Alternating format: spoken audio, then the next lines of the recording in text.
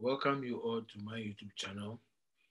Today we are going to consider this question. So we have a quadrant, and inside the quadrant we have a blue shaded shape. Could you figure out the solution? Just pause the video and think about it for some time.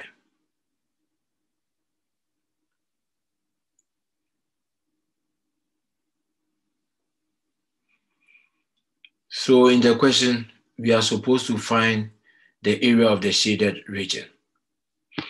Now we have the distance from E to F to be 4 and the distance from C to B to be 2. How can we find the area of the shaded portion? Now we know that the distance from A to F is the radius and is the same as what A to B, right? Now we can represent A to E by what? X. So A to E is X. And from there, we know that the distance between A to F is the same as what? A to what? B. So if here is X and this side is 4, the radius will be what? 4 plus X.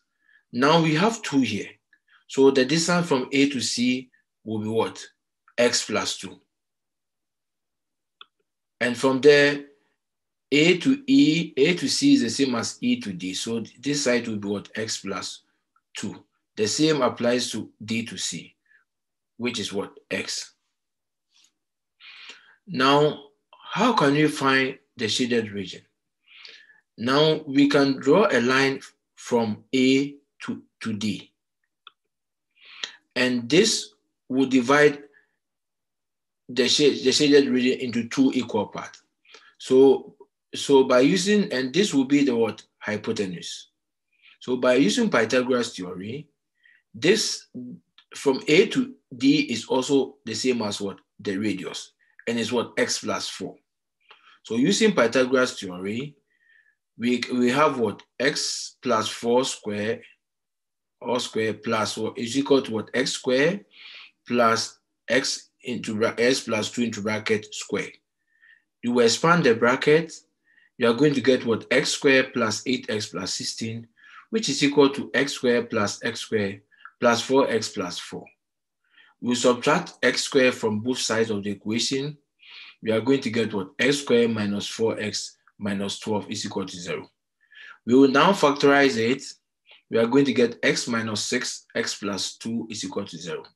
So x is what? 6 and what? Minus 2. Since we don't have negative distance, x is equal to 2 here.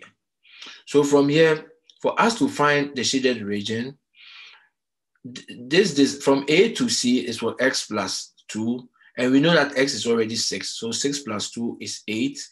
And A to E 2 is what? Also x. So it will be what? 6 times 8. And you are going to get 48. So the shaded region is what? 48. I hope you got it correct. Thank you for watching, and you can always subscribe to my YouTube channel for more educative videos.